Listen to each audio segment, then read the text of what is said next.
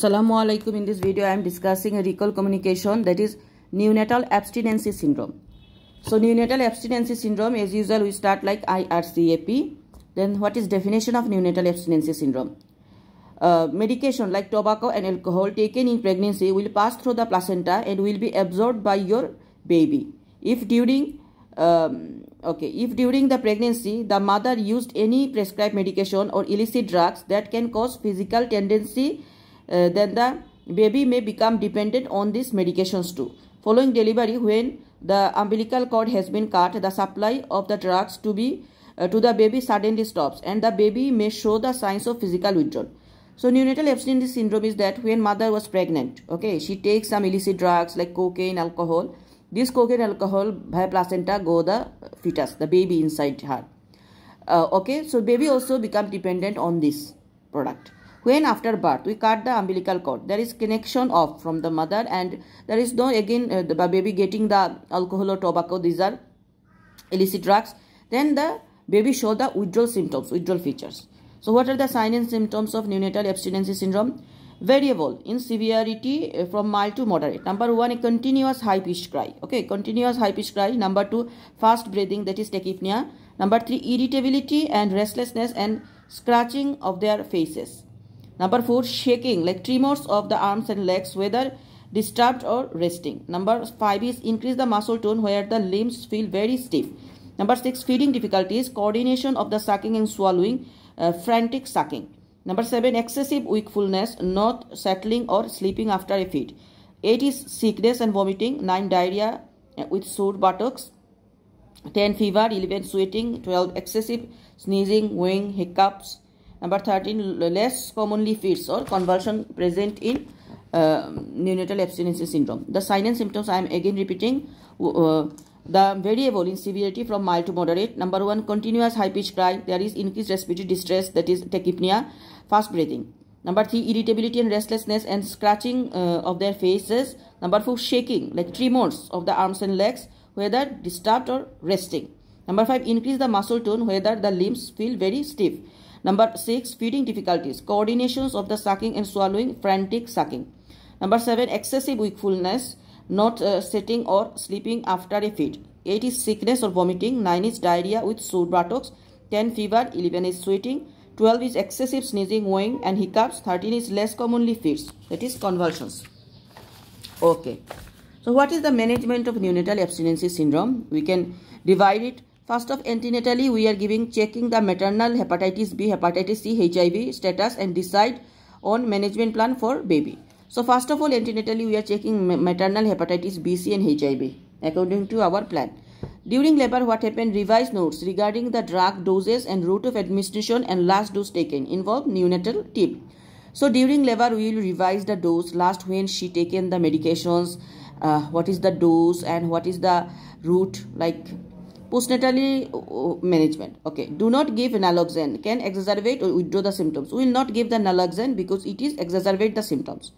Encouraging of the skin to skin contact and initiation of the early breastfeeding. Admit to the NNU only if there are clinical indications. Keep babies who are not withdrawing, feeding well and have to child protection issues and their mother in postnatal ward. If symptomatic, starts medication according to the drug causing the condition.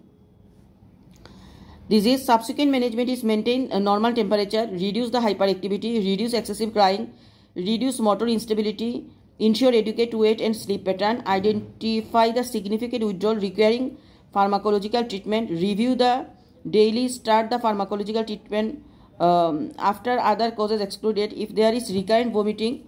Number 8, profuse watery diarrhea. Number 9, poor feeding requiring tube feeds. Number 10, inconsolability after 2 concentrated feeds and seizures. And the drugs. An opiate or opioid morphine derivatives is the most effective way to relieve the symptoms, and when there has been multiple drugs uses, phenobarbital may be more effective. Chlorpromazine for babies of mothers who use benzodiazepine.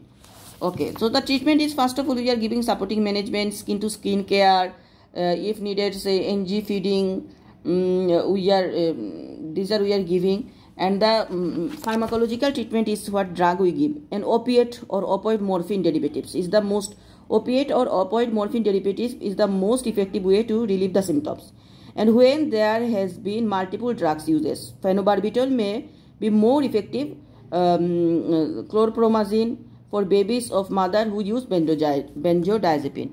So we are giving opiate or opioid derivatives, or we are phenobarbital. Okay. Advise the mom after discharge. Some advice we give after discharge. What is?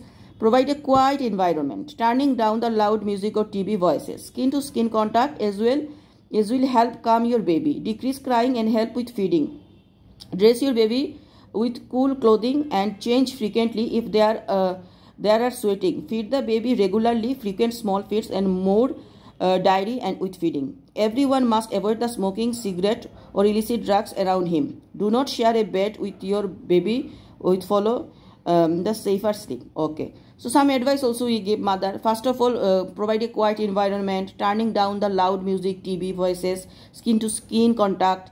Help calm your baby. Decrease crying and help with feeding. Dress your baby with cool clothing and change frequently if they are sweating. Feed the baby regularly, frequent small feeds and make diary with feeding. Everyone must avoid the smoking, cigarettes or illicit drugs around him. Do not share a bed with your baby and follow the safer sleep. Special message we give. What is? Never give your baby any drugs or medications that has not been specifically prescribed for by the GP. If the baby appears okay, so special message we give the red flags and the the red flags are: if the baby appears pale, blue or gray in color, has breathing difficulties or appears to be fainting, has a fit, then seek the medical appearing to fit and convulsion, or it is floppy or stops breathing, dial 999 immediately and ask for medical help. So we are giving red flags. First of all, we not give any drugs or medication without GP prescriptions. If you find the baby is becoming blue, gray color, the baby stop breathing, convulsion started, like abnormal movements, breathing difficulties, these are you find, then call the 999 and seek immediate the medical advice. So this is all about neonatal abstinence syndrome. I am telling the neonatal abstinence syndrome complications, that is low birth weight, poor fetal growth, jaundice, sudden infant death syndrome, developmental delay, ear infections and vision problem. Thank you.